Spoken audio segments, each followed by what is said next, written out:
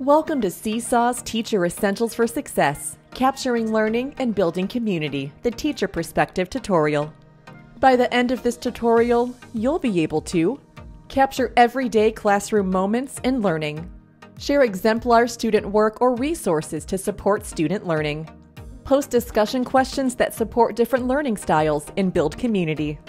Seesaw's suite of multimodal tools empowers students and teachers to document learning and capture reflections, as well as share discussions and daily activities happening in the classroom, giving families access to student learning like never before.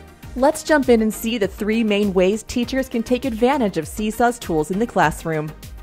All of this begins with the green Add button. Once logged into your teacher account, the green Add button is visible on the top right of the screen. Clicking the green Add button will give you access to posting to the class journal or individual student journals using Seesaw's multimodal tools. Seesaw's tools make capturing learning, classroom moments, and daily activities simple.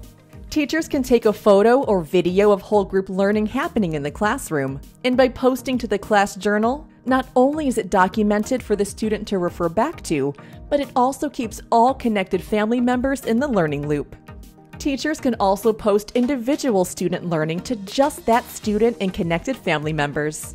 A quick and easy way to share student progress and celebrations with families. Connected family members can see what is captured in the student journal and engage with the posts by liking and commenting, creating a supportive, nurturing environment for students.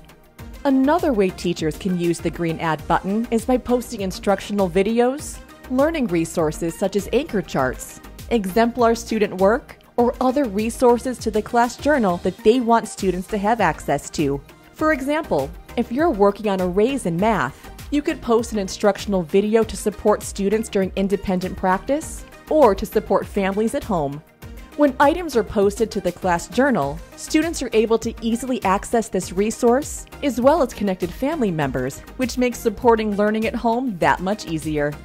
Teachers can choose who receives access to shared items. Sometimes you may want to post to the class journal, and sometimes you may want to post to a single group or even a single student's journal. You can make this distinction during the saving process. Teachers can also use the green Add button to post discussion questions that invite student responses to the class journal.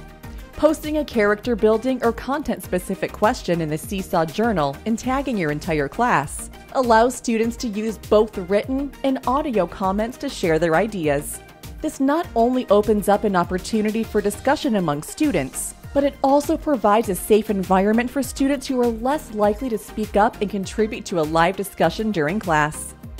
Student comments must be approved by the teacher before they appear in the class journal for other students to see. If you want students to be able to comment on a post you have made, you will need to make sure that setting is enabled in your Seesaw class. To enable comments for all posts in Seesaw, click the settings icon and then select Student Likes and Comments. Be sure Student Comments is toggled to the on position. That brings us to the end of the Teacher Essentials for Success, Capturing Learning and Building Community, the Teacher Perspective tutorial. If you have any questions, please watch this tutorial again or visit our teacher resources page for additional support.